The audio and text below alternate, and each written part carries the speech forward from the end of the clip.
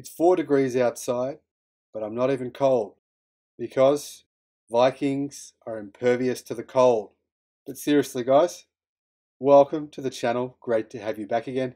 If you haven't already subscribed, make sure you do so you get notifications in your feed for our further videos. Now, what's happening right now is very interesting because for a minute there, I thought the Biden administration might have been on the right track, bringing in new funding for not just EVs, but electrification across the United States, green energy, etc., etc. But it seems as though they've hit a snag and they've decided to make major concessions in the amount of money they were originally going to spend on this rollout, which is very sad to see. I was initially very excited by what the Biden administration were doing, and it appears as though they aren't as committed to the cause as what I first thought. So China's electric car strategy is starting to go global, but the US is now lagging behind.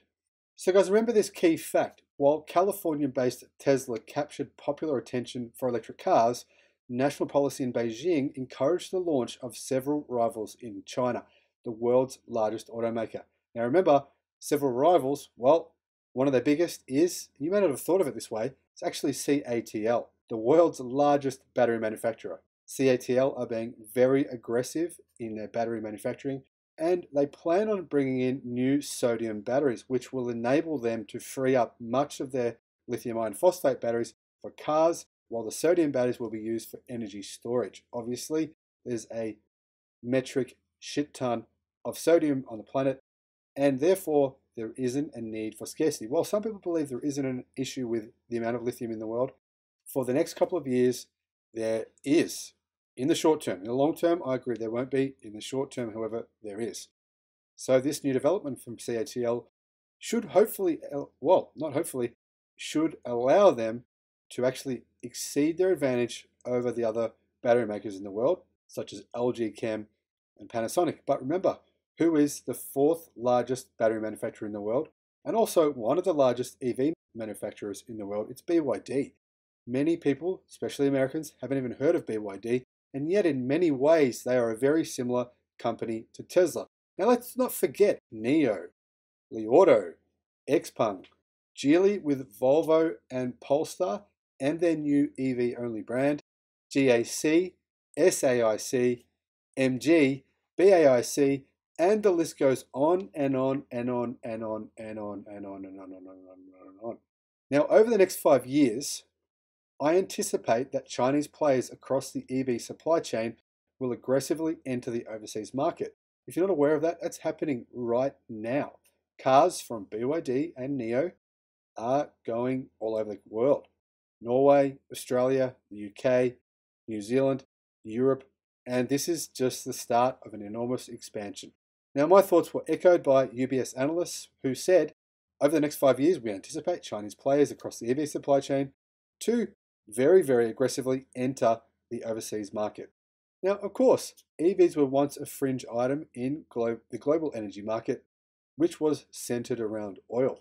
But very, very quickly, EVs are becoming a part of a potential new ecosystem that includes self-driving cars and ride-hailing, said Daniel Yergin, Vice Chairman at IHS Markit. Now, guys, believe it or not, Tesla, GM, and Alphabet are not the only companies working on automation in cars. There's a number of Chinese companies also working in this area. Let's be frank here. In a future driven by 100% EV vehicles, China is poised to dominate this market if the US does not very quickly transform its automotive industry in the coming years. I believe every automaker, except for Toyota, has admitted to the fact that the future of vehicles is EV. So, what is the problem here? Well, the problem is that American automakers aren't quickly enough going to transition to EVs, therefore they will be disrupted. By 2030, the game will be over. And unfortunately, most American companies are not planning to have even 50% of their cars EV by 2030, which puts them in serious trouble. Now, obviously, California-based Tesla captured popular attention for electric cars, and national policy in Beijing encouraged the launch of several rivals in China, the world's largest auto market. Already, sales of electric cars and other new energy vehicles hit a record over the last quarter in 2021 in China. And even Tesla launched a factory there last year, which is enormous and was built in record time. And they are now selling cars from China to Europe and Southeast Asia and Australia and New Zealand, other countries. So, who is really manufacturing those cars? Well, Tesla is, but Tesla is in China. So, where is the workforce coming for that enormous Tesla factory? It's coming from China. Who is developing those skills? The Chinese. What's going to happen when those employees from that Tesla factory in China are poached by other companies? They bring that expertise elsewhere. It's a very smart move from China to make Tesla the only foreign-owned auto company who technically owns their entire company in China. So what's powering this electric revolution? Well, powering it all, really, let's be honest, are the electric batteries, of which two Chinese companies that I mentioned earlier, Contemporary Amperex Technology, CATL, and BYD, account for about a third of the global market. Just those two account for a third of the global market, according to UBS. Now, all 6 of the world's largest major battery manufacturers identified by UBS are Asian. Now, very interestingly, recently, CATL signed, well, it's believed that CATL has signed an agreement with Tesla for an 80 gigawatt hour factory to be built near Gigafactory Shanghai by CATL, which will provide Tesla with 80 gigawatt hours worth of batteries every year. Now, currently, that is larger than CATL's entire battery production of 2020. Larger than that. And all those batteries just going to Tesla in China. You can imagine the enormous number of cars Tesla will need to build to actually use all those batteries. What does that say about what Tesla is planning to do in China? Over the next 5 years, we anticipate Chinese players across the EV supply chain to aggressively enter the overseas market, UBS analysts wrote in a note on Wednesday. We believe China materials costs are lower than the overseas market. If this advantage can sustain, China could realize a cost advantage over ex-China players. And this is what I've been saying for a long time. China's costs are lower than other players.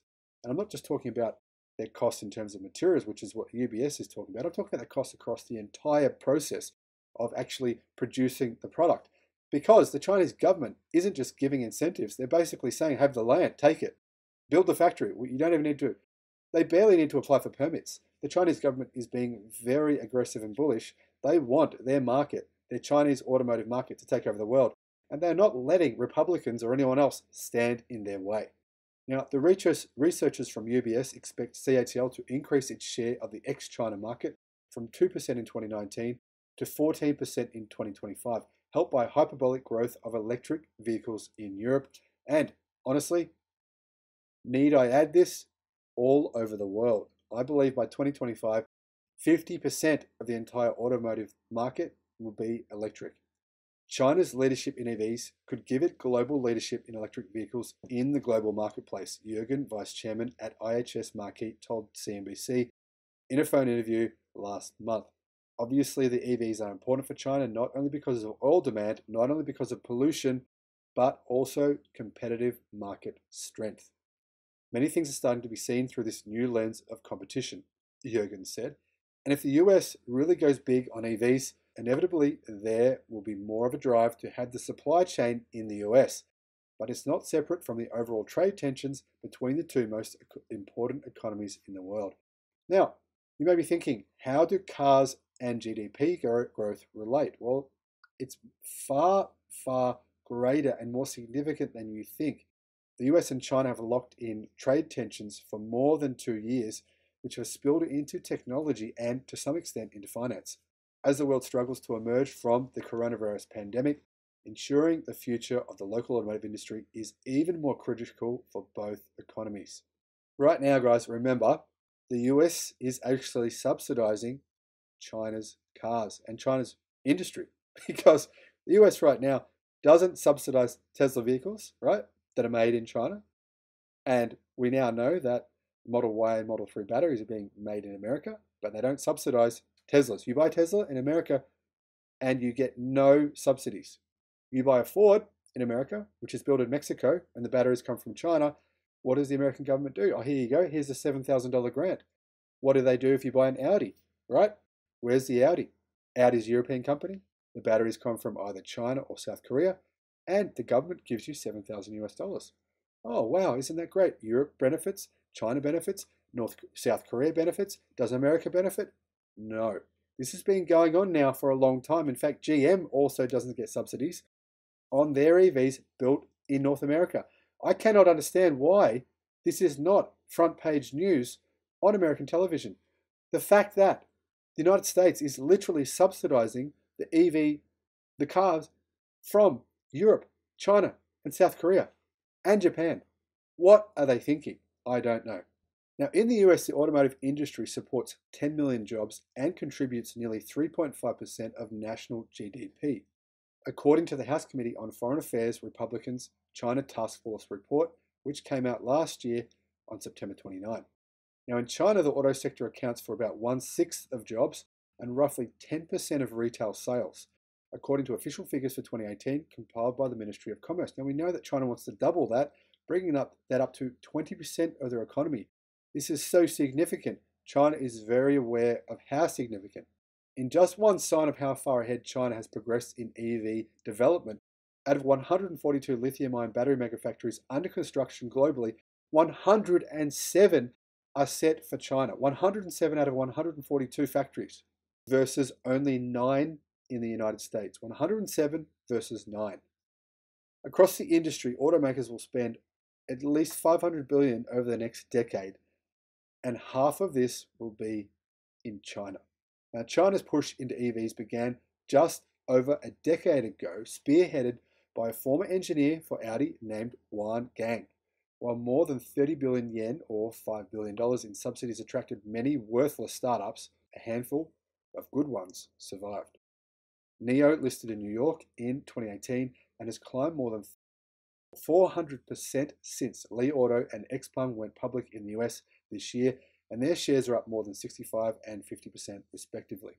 Now, Shenzhen listed CATL shares, CATL, are up more than 120% this year, while Hong Kong listed shares of Warren Buffett invested BYD have soared more than 250% to record highs after the release of its in-house Blade battery technology, which is primarily used in the company's newly popular Han luxury sedan. Now, the Blade battery is better than you think because it's almost impervious to fire, and lithium iron phosphate batteries are very affordable, very cheap, and they've improved significantly. BYD says this battery will last for 1 million kilometers.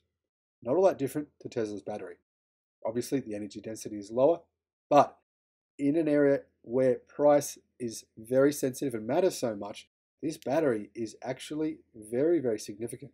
Now, US dependence on OPEC at its height in the 40% that OPEC produced of world oil was never as high as it is currently and is likely to be on China if we do nothing on China with EV and its component parts, SAFE President and CEO Robbie Diamond told CNBC in a phone interview recently. As an organization, we don't want to go from dependent and facing a national security, economic security risk based on the Middle East and OPEC to then a problem I'm dependent on batteries and transportation technology from China. As it's trending right now, there is absolutely no doubt the United States is headed to full dependency on China for batteries. Not the entire market, but a very large percentage will be. So through deals with mines and other industry players, China has secured the minerals and key materials for battery production for at least the next 5 years, said He Hui, senior researcher on China's new energy policy at the International Council on Clean Transportation. He's not saying that as a mouthpiece for Beijing, by the way. He's an objective observer. Now, He Hui said there is relatively more cross-border collaboration among manufacturers in the electric vehicle industry so far, and that the future of the industry going forward will rely more on making batteries cheap enough so that consumers will want to switch over to electric cars. Remember, batteries need to be cheap enough so that consumers will want to switch over to electric cars. Who is making batteries cheap? CATL and BYD. Now, analysts generally expect that within 2 years, by 2023, EVs will be price comparable with petrol and diesel powered vehicles, meaning they'll be far, far cheaper to own, run, and purchase over the life of ownership. Of course, EV batteries last far longer than a comparable petrol or diesel vehicle, which lasts on average 275,000 kilometers. New EV batteries will last at least 1,000,000 kilometers, meaning, of course, the car will last far longer if you purchase an EV. If the price is the same, you're saving a huge amount of money in the long run. It's not long before consumers will realize this and make the switch to EVs. Thanks for watching. I'll see you on the next one. Bye-bye.